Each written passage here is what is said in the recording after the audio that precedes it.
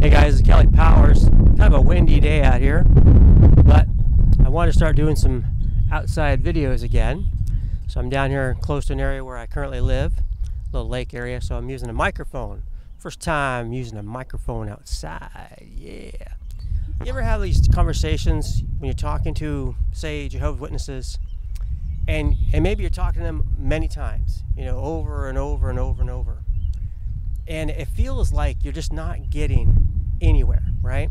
It feels like, you know, you're sharing, you know, you're doing it in love, you're doing it in grace, you're praying for these people, you're showing them, you know, even if you know how to use the New World Translation, how to use their translation to demonstrate either things on the deity of Christ, that Jesus is God, things on the Trinity, be able to refute certain things about their teachings, whether soul sleep or other issues, whatever it may be, right?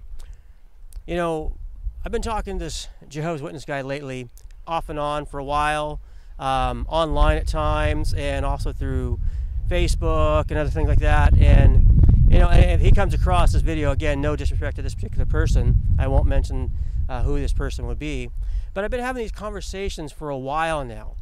And I really like this person. He seems like a nice person, nice guy, and seems to be, you know, into these kind of discussions and really into wanting to dig things, you know, get into it, right? But it's like he's missing the elephant in the room. And what do I mean by that? Well, we've been talking a lot about Jesus. Is he created or not? I mean, isn't that pretty much, you know, one of the big topics that happens all the time?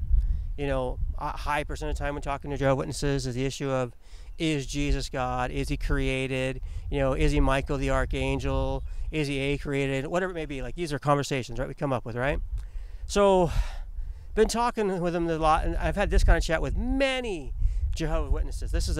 I think this is probably like, this is always the go-to verse. If you're familiar with talking to Jehovah's Witnesses, whether you've done it, you know, like on the streets, you know, handing out tracts, them knocking on your door, whether you do it online, whatever, right? What is always, like, predominantly the go-to verse? What's the go-to verse for Jehovah's Witnesses to teach that Jesus is created?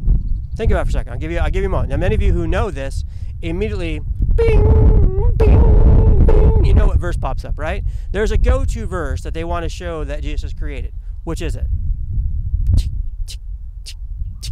That's right. Good job. Colossians 1:15. Give yourself a pat on the back. Boom, boom, right? You did it.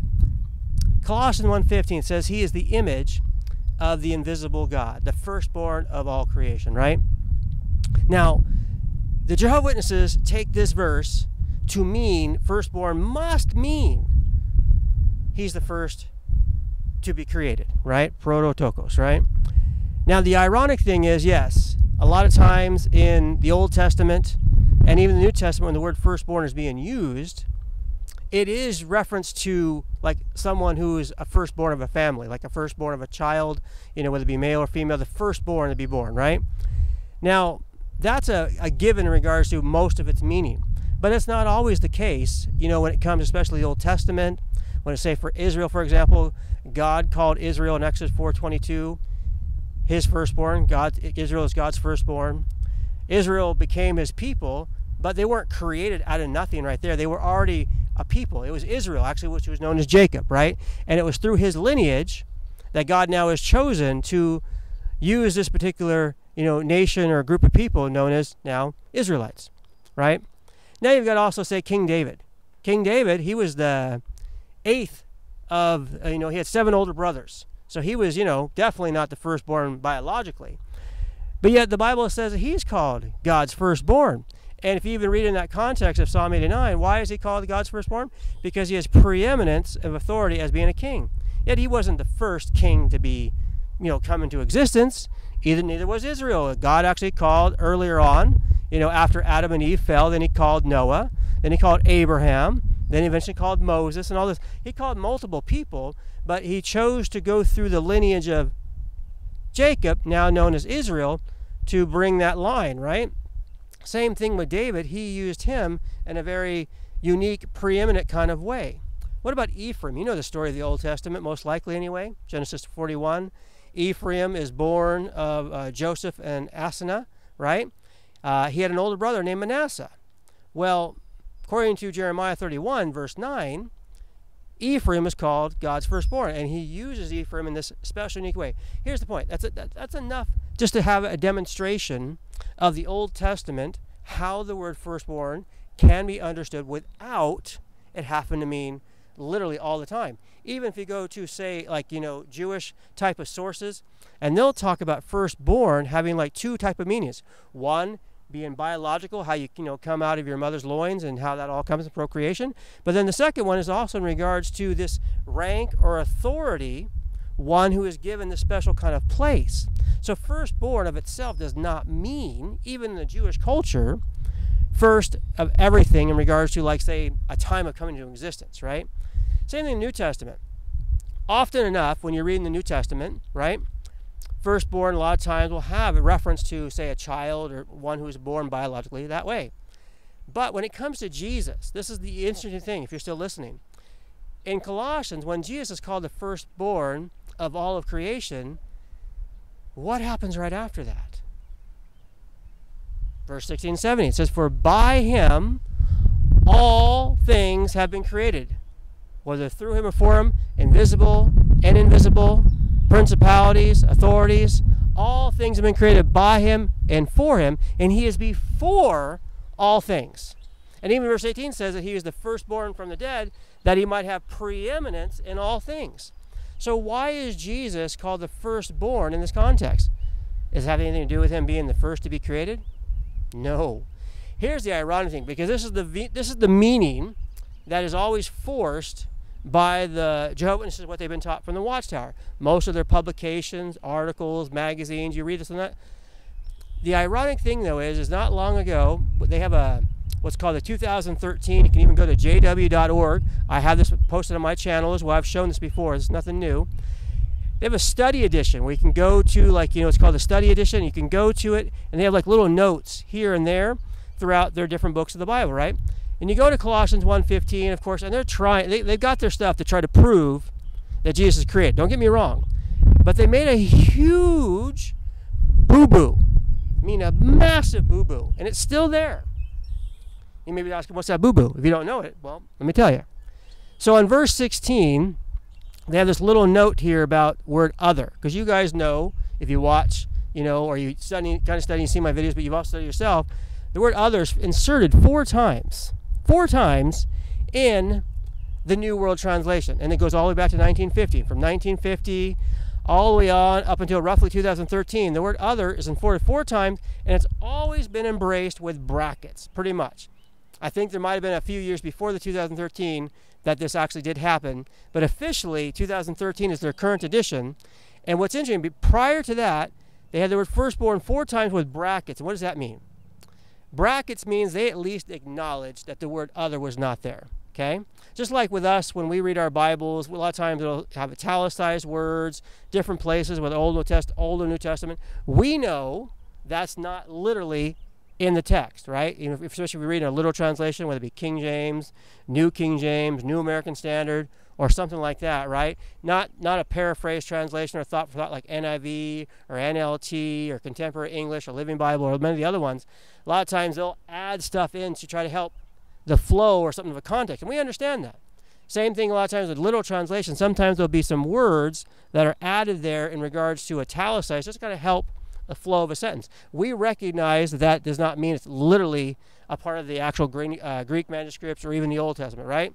So we recognize that.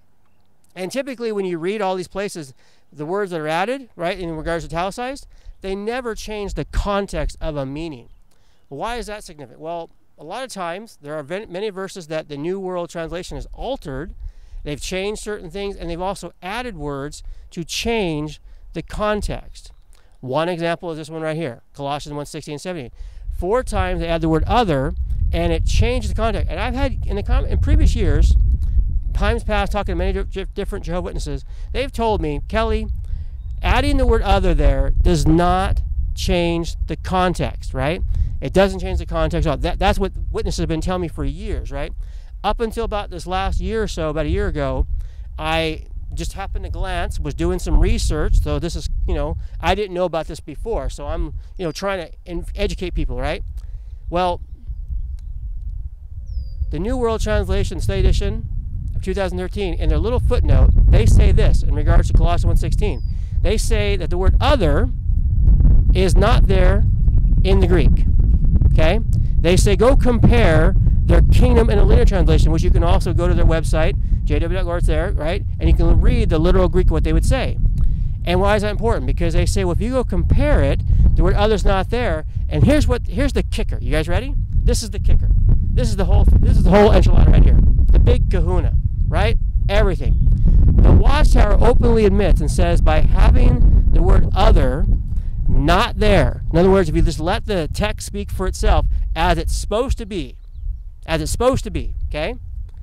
The word other not there, the reader, listen, the reader will get the impression that Jesus is not created,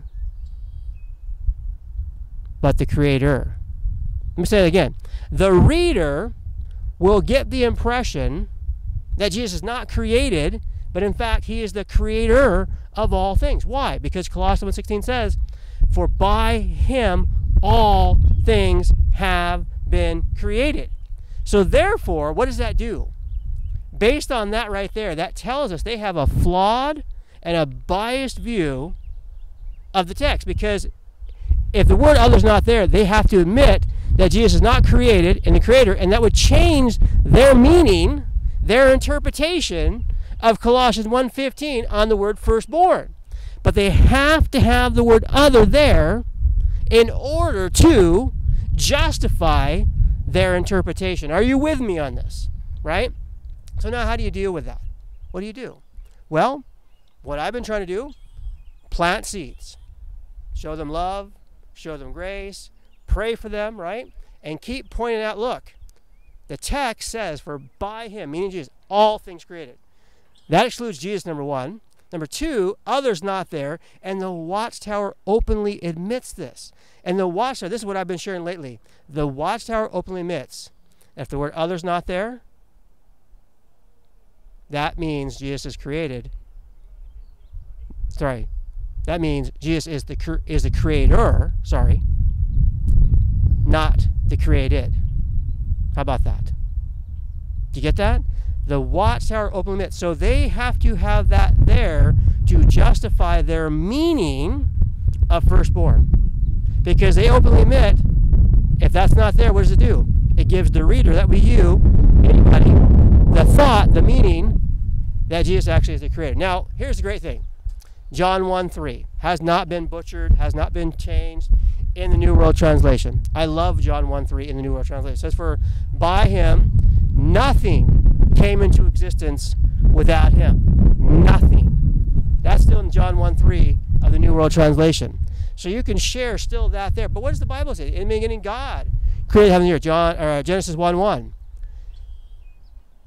Isaiah 44:24 says, Jehovah God, I alone created all things. Isaiah 48:12, Yahweh alone.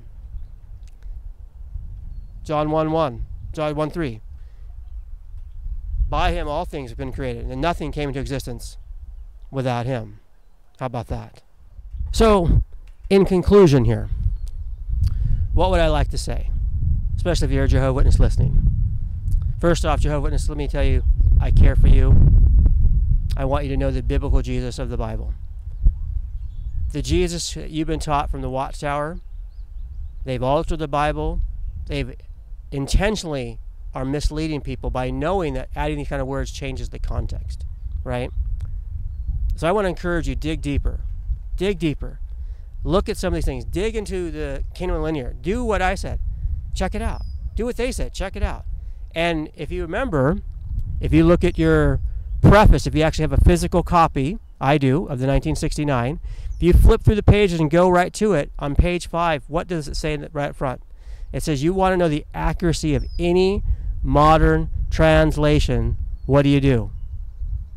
You compare it with the Kingdom and the Linear. So you need to compare your New World Translation more with the Kingdom and Linear. And I bet you know what will happen? You'll realize that the Watchtower is misleading you. And this happens in many other verses. Well, listen, hey, if you're a Christian, let me encourage you. pray.